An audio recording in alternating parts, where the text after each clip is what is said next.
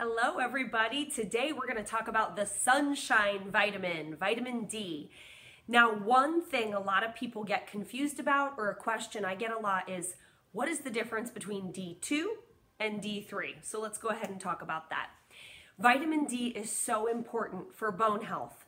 Vitamin D is so important for immune health, for mood, to protect you against viruses such as cold and flu. And it's no surprise that when the sun goes away and we go into the winter season, we see things like cold and flu on the rise. We see things like seasonal affective disorder show up more commonly that time of year. Well, why is that? Has a lot to do with the positive effects of vitamin D. My name is Dr. Olivia Joseph. I am the founder of Dr. Olivia Naturals, and I have been using functional medicine and clinical nutrition in my practice for 15 years. I hold a bachelor's degree in biology, a doctorate in chiropractic.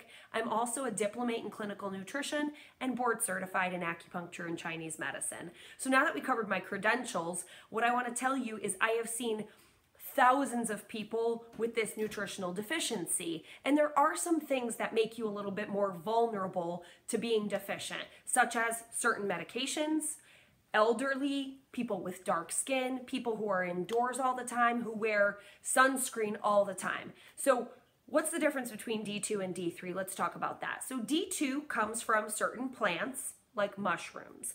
As far as a supplement goes, vitamin D2 is much cheaper to produce, but it is not as highly absorbable as vitamin D3. So D3 is what you actually make when you are in the sun, direct skin contact, certain times of the year. If you're too far from the equator, even if it's a beautiful sunny day, certain parts of the country are just too far from the sun in order to be able to make vitamin D, which makes this deficiency so prevalent. I also see this deficiency show up in a lot of people that have chronic inflammation or are immunocompromised, such people with autoimmune disease. So when you have high levels of inflammation, it's harder to build up your vitamin D levels, and your vitamin D gets depleted to fight against that inflammation, which is how it impacts your immune system overall. So as far as vitamin D goes, supplementation is very important for a good percentage of the population.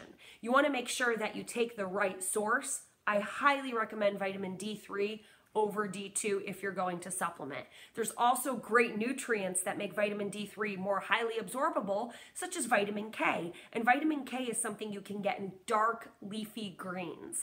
So certain dietary restrictions, certain medications keep you from getting vitamin D, making vitamin D, and absorbing vitamin D properly.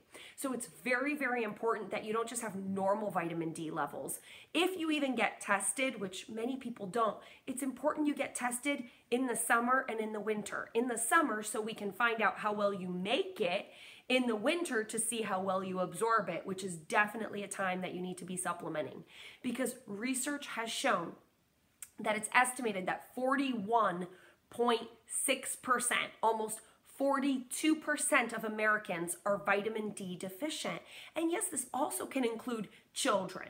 So it's very important that we take this seriously because it has such a huge impact, not just on our immune system, but our bone health and the development of our bones during very, very crucial times, such as when we're younger or even when we're older. Good bone health is always, always important. So is good mood. So is good energy levels. And that's one thing, if your vitamin D levels are low, it can lead to things like fatigue, aches and pains, issues with mood, brain fog, as well as getting sick more often. And really that sweet spot for vitamin D, if you're testing, is about 55.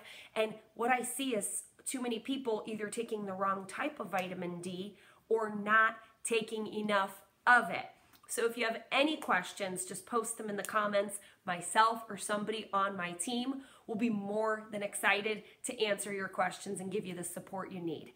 If you've never tried RD, hop over to Dr. Olivia Naturals store, check out our vitamin D, and you're gonna see we don't just use the right type of D3 with the right amount of D3, but we also enhance its absorption with some key ingredients like vitamin K2. So thank you for letting me share my passion. on natural health, on supplementation with you. It's something that I absolutely love doing. I love bringing you the science and the research behind just how prevalent this deficiency is. And this one is a shocker. And this is probably the most common deficiency I see on testing in my practice. There are some other really common deficiencies that don't show up on standard testing, but as far as just your basic testing, it's not that hard to get a vitamin D test. It's really not. But when you have a normal range that's huge, like 30 to 100, that's ridiculous. You don't want to be normal. You want to be optimal. You want to be healthy. You want to feel great. You want to know that your immune system and your bone health is protected, and this is a key nutrient in doing so. Thank you.